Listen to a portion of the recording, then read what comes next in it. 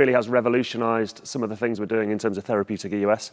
Gav from Boston is here with me, but I'm going to demonstrate steps of the deployment. So if we just zoom in on me, please. First of all is a good double check of your stent box. So we've talked about saddle length. One question is, how do you choose the saddle length? Almost always a 10mm saddle length is fine. Very seldom I've used the 15mm saddle length, so that bit's easy. And for this case we've just seen, a 10mm saddle length is perfect. The next thing is size of stent, and that's the width. So here I'm demonstrating the 20mm, which has a role in walled-off pancreatic necrosis drainage, possibly a role in gastroenterostomy, which we're not going to talk about now. But generally speaking, the steps of the deployment are identical, regardless. So we're just going to go through it. So this is how it comes out the box. We're going to wipe this sheath with a wet cloth because it's got a hydrophilic coating and it'll go down the scope a lot easier. We've finished doing our diagnostic EUS at this point. We're happy with our position. And if you just come to my hands, so just zoom in now on my hands, we put that straight onto the biopsy channel and a really firm twist of the locking bung down there. Make sure that the Boston logo is pointing at you. That's not just advertising, that's because our locks and everything else is on this side. Okay, there are then two things to understand about the Hot Axios anatomy. The black handle deploys the entire device in and out of the scope. The grey handle deploys the flanges in steps 2 and 4. Okay? Once we're happy, I'm going to do my final analysis of Doppler, make sure no vessels are in the way, ensure I'm in the right place. I'm then going to ask my colleague to put an 035 wire down the channel. In most scenarios, I'm keen to put a pigtail across, or in very tricky interventions, it may help you in the context of mal-deployment. We don't want too many mal-deployments, but if you do mal-deploy and you've got a wire through the mal-deployed Hot Axios, it can be a game saver. So can I ask you to pass the 035? Now this is a bit fiddly because it's a very tiny channel, but this will save you time cannulating the Hot Axios stent once it's deployed, if you're intending to put a pigtail through it, and we'll come to whether that's the right thing to do throughout our discussions. Now, don't be tempted to put this all the way out the Hot Axios stent because your cauterizing tip won't work. So as soon as we're on a decent stiff bit of wire, I'm going to ask you to stop.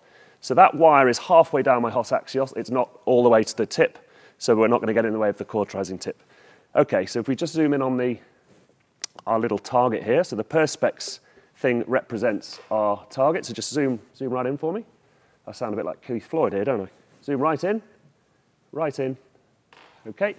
So the first thing is to unlock at the bottom. Step 1 is getting the Hot Axios out of my stent. At this point, we're going to put the cauterizing wire on. We haven't got a slide with settings, but it's auto cut, effect for 100 watts, coagulation off, so monopolar. Good idea to have a little frame of that in your iPhone or notes.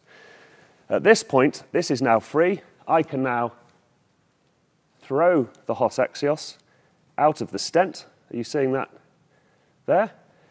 Try and get this out as far as possible, certainly at least a thumb width from the lock, but if you've got a nice big target, as is the case in walled-off necrosis, you can go all the way. As soon as you've got your stent as far as possible, you're going to put the lock back on. That then locks the stent. It's not going to travel in or out of my scope. There's then a yellow safety lock. That comes off. I'm now going to ask my colleague to take the Irby wire off because we finished cutting. So we're in. At this point, you could pass the wire. I usually do that after step 2. Step 2 is distal flange deployment. There is a lock on the grey handle. My hand at the top. And just watch what happens in the target. There's going to be a satisfying click at step 2. Click. You've hopefully heard that.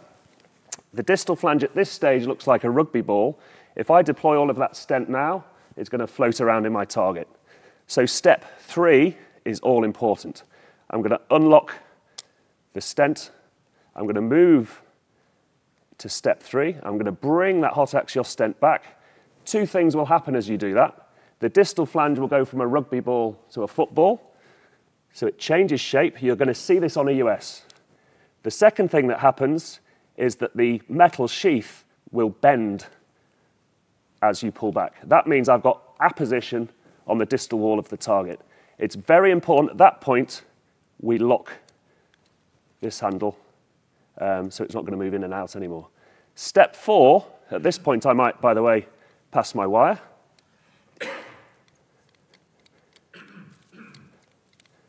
Okay, so everything's stable.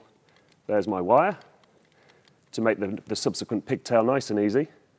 Step 4, you won't see anything happen on EUS for step 4. Unlock, grey sheath. So that's in the working channel of the scope. Not a lot happened visually. The final step is perhaps the most crucial. I'm going to unlock, and I need to pull the sheath back whilst delivering the stent. So there's a 3-step maneuver for that. One is I need to push the sheath out. I need to look away with my big wheel, and I need a little bit of clockwise torque to bring the stent into view. Okay, so all in one. So can you just pretend we're looking away, pushing out, clockwise torque. And there we have it.